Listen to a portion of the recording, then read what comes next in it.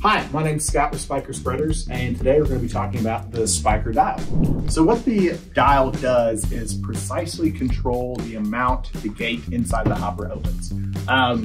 The gate opening of the hopper will set your application rate. That is the pounds of material you spread per acre or per 1,000 square feet. You can use the Spyker dial to control that opening.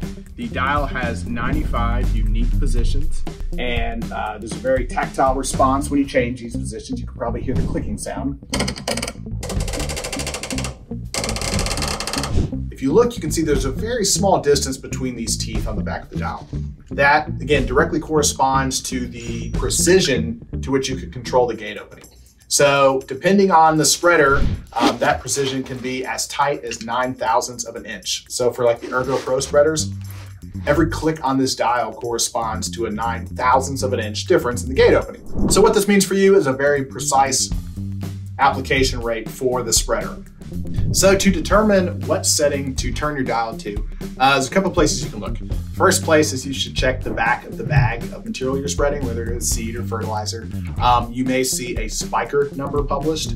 That'll be the number that you'll want to set this to. It'll be a number, dot number, so 3.2, 6.7, and in the case of that, you would go in the case of 5.5, you would go to 5 and you would click over 5 more times to get 5.5.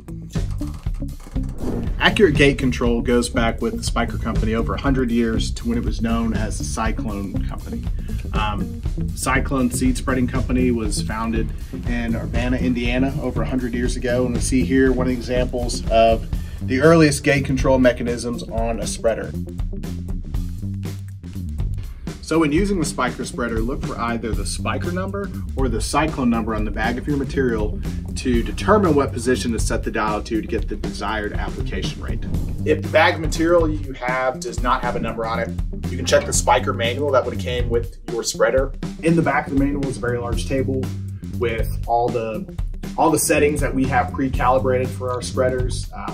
So depending on what application rate you want to achieve and the material you're spreading, there may be the Spyker number in there. And lastly, what we've just recently launched is the Spyker online calibration calculator. If you look at this spreader here to my right, there is a QR code on the back.